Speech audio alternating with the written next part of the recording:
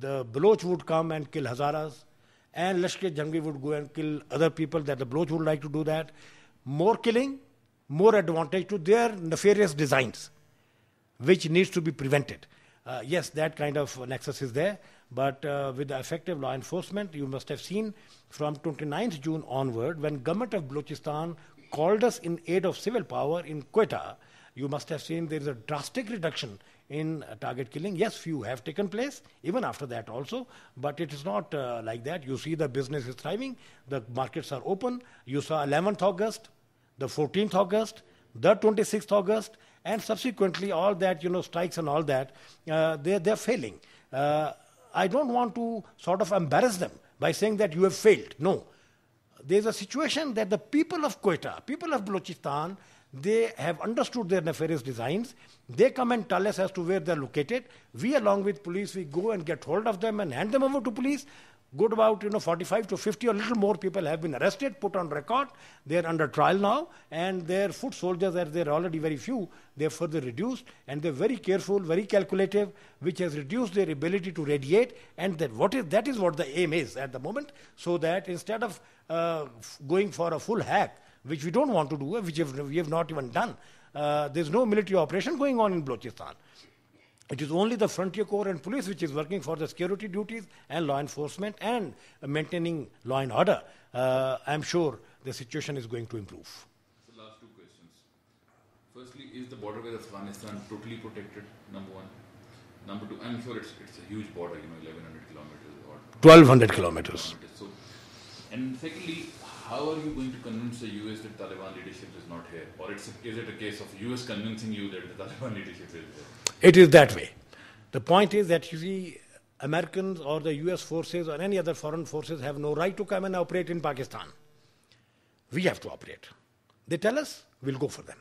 I say again, they tell us, we go for them. They don't tell us, we keep talking. We keep, aggravating the perceptive war. That has to be put right. With regard to the border, it is 1200 kilometers of border. We have a stake to seal it.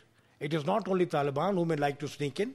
It is these separatist miscreants and terrorists who are sitting in Afghanistan, areas I have indicated. They try to move into Balochistan so that they meet their nefarious designs. We have to seal it. We have sealed it. Now, no border of the world has ever been sealed 100%. I would not like to boast for that.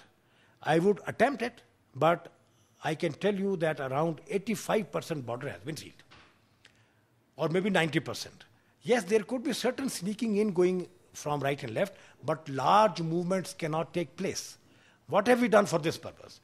We have, along all this border, 265 posts. We have half as much quick reaction forces and reserves.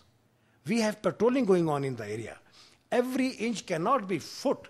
Every inch cannot be seen, but there's a lot of presence in this area. I'll give you an example. Please let it go on air. There was much talked about surge operation that was supposed to be taking place a little while back. That was done. And in that operation, we had sealed 400 kilometers of the border, not only the Helmand province, and the American forces, their headquarters, the Regional Command South, RC South as it's called. We have asked them repetitively if there is any single crossing taking place.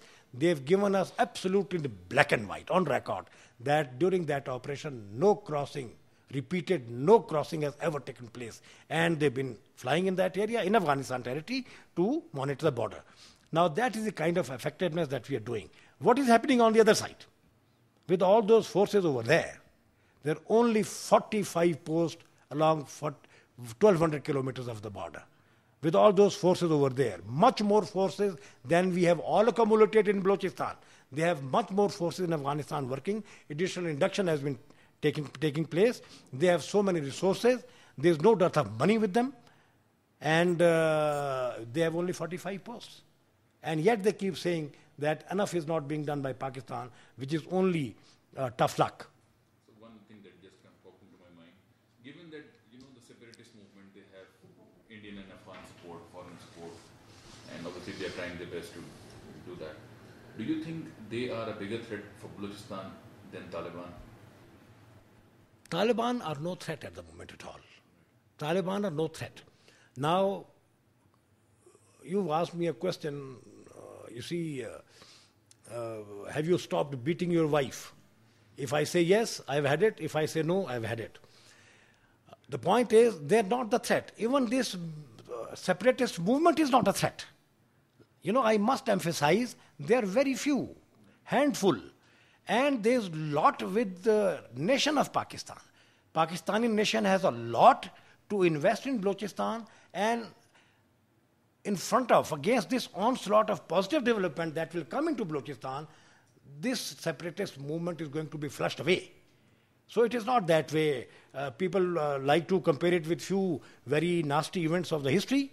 There is no comparison between that movement and this movement. Thank you. Anything else you want to add, sir? Thank you. Thank you. Okay.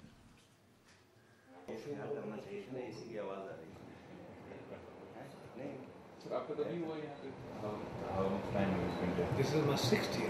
6th year in IGFC Balochistan? In Quetta. In Quetta. I was the DIG. Our basic responsibility is the border security, and we are better trained, not as good as the army and all, but we try to, God forbid that situation arises, it is going to be a very difficult situation, and the army has seen. From August, 26th August, when, in 2006, from then on, army is nowhere in Balochistan. It is not there. There are only 2 places they bagged. In fact, they decided that we bring in the frontier corps in place of army. How do you like it? They said, please don't do it.